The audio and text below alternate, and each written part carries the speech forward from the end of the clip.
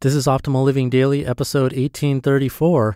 I've got a fun challenge for you to improve your life by Rachel Shanken of MindBodyWise.com. And I'm Justin Malik. Happy Friday and welcome to the old podcast, the OLD podcast. That stands for Optimal Living Daily, where I read to you like a big ongoing audiobook, but from many different authors. For now, let's get right to it as we optimize your life. I've got a fun challenge for you to improve your life by Rachel Shanken of MindBodyWise.com. If you choose to take on this fun challenge to improve your life, it could change everything. Have you ever noticed that energy flows where your attention goes? If I suggest that there are a lot of red cars in the streets today, it is likely that you will suddenly notice more red cars than ever before. It works the same way with attitude and perspective. If you focus on all the good that human beings around you are doing, you will see and feel hopeful, happy, and trusting most of the time. If you see the world as filled with bad, dangerous, and selfish people, you will likely feel fearful, sad, and disheartened most of the time. When life is difficult, it's normal to want to complain. Important note, complaining is different than sharing your feelings and taking steps to make change in your life. What begins as some needed venting often leads to an ongoing complaining campaign where you tell your story of woe again and again, enrolling others to validate your bad situation. When you deliver your complaining campaign, it initially makes you feel a bit better, relieved. You aren't alone with it anymore. But if you continue to complain about the same issues over and over, you'll know because you'll tell your story in the same way. It'll all feel incredibly familiar and you'll feel worse after telling it, the worse it is for your health and well-being. Neuroscience has proven that neurons that fire together wire together. So retelling your story continues to deepen your connection to it, which perpetually makes you feel more happy. Complaining is a way of diffusing dissatisfaction in your life. Sometimes this dissatisfaction originates from a deeper place or from experiences from your past that have shaped who you are today. Consciously choosing awareness and checking in with yourself more deeply is the only way to get in touch with what's really going on, where it originates, and a path toward healing. Complaining may be your outlet for underlying dissatisfaction, but it never fully satiates what you're craving, which is to feel good, happy, and fulfilled. However, if you focus on all that you have and all that's good in your life, you'll generally feel better than if you focus on what isn't working. That said, being honest and balanced about what is and isn't working in your life is healthy. It's the over-complaining, unloading, dumping, and venting that sends your central nervous system into overdrive, which isn't healthy. Complaining also sends out negative energy, even if the complaining is only in your thoughts and you never say it out loud, that people can feel coming from you.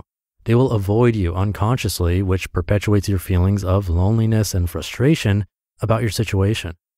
The thing is, you can turn this all around. Time for the fun challenge to improve your life. Challenge: commit to taking a complaining hiatus for 1 week. It's a wonderful experiment and it could just shift everything. Here are the guidelines. Number 1, start here. For the next 7 days, you will practice taking a conscious break from complaining out loud or in your mind. Number 2, become aware and check in. When you notice the desire to complain arising, check in with what you notice happening inside you, i.e., what sensations do you notice in your body? What emotions are surfacing? Number 3, refocus. Once you've gotten familiar with your experience of complaining, then take a deep breath in through your nose, release it as a sigh through your mouth, and then shift your focus to something that is working in your life. Number 4, be compassionate. If you catch yourself midway into your complaint campaign, that's okay. Breaking habits is hard to do. Try lovingly and compassionately stopping yourself. Then refer back to number 1.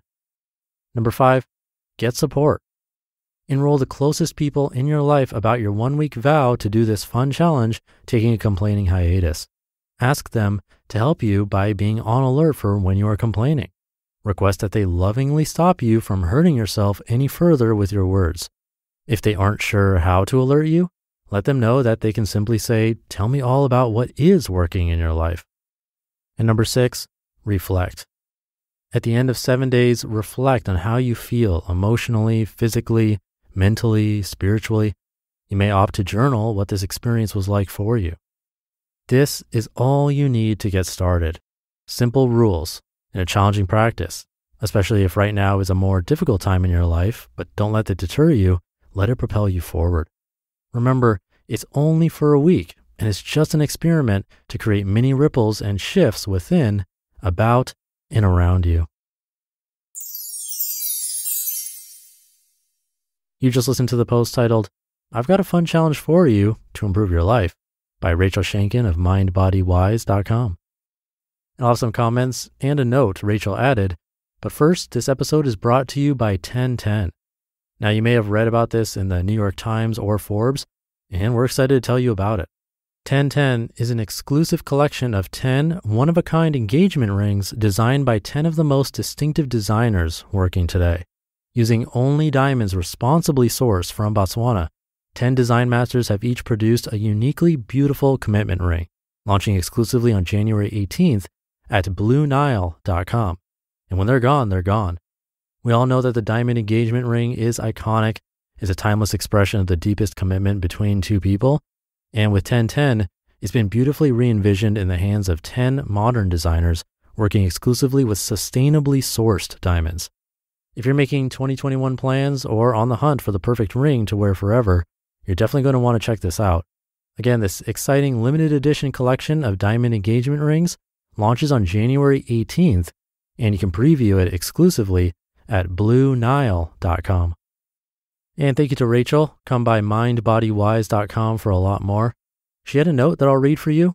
She said, "This doesn't mean to stop voicing your feelings about situations that are bothering you. Please do. Here's what not to do. I'm so tired of my bank account being empty. I can't do anything fun. I can't go out. I'd be lucky if I can pay my rent, let alone eat this week. Here are all the things that suck about not having money." This is complaining, not expressing feelings, and it's neither healthy nor does it initiate change. Here's a healthier option where you voice your feelings and you don't pile on about it. "I am feeling sad about struggling financially right now." So I thought that was an important addition to add. Thank you again to Rachel. And that feeling she described in the beginning, I'm sure we've all experienced it. The classic example is if you get a new car. Maybe you think it's original in some way, but only then, after you have the car, do you notice that there are way more on the road than you thought. It doesn't seem so original or special after all. That has a name. It's called the Bader-Meinhof phenomenon. It's a frequency bias. And I do think it completely relates to mindset, like Rachel was talking about. Along with the law of attraction, what you focus on becomes your reality. So however you choose to see the world or interpret your world, that will be your reality. It's as simple as that from the theoretical perspective, but actually practicing this in the real world takes time and consistency. Gratitude exercises, journaling, meditation, listening to this podcast, the steps Rachel mentioned in this post, these are all tools you can try to see what works for you over time. Personally, I've found all of them to help in some way or another, and some more for me than others, but it does take your own awareness and practice, again with consistency, to make it happen. So keep at it. Have a great Friday and start to your weekend, and I'll be back over the weekend. So I'll see you there where your optimal life awaits.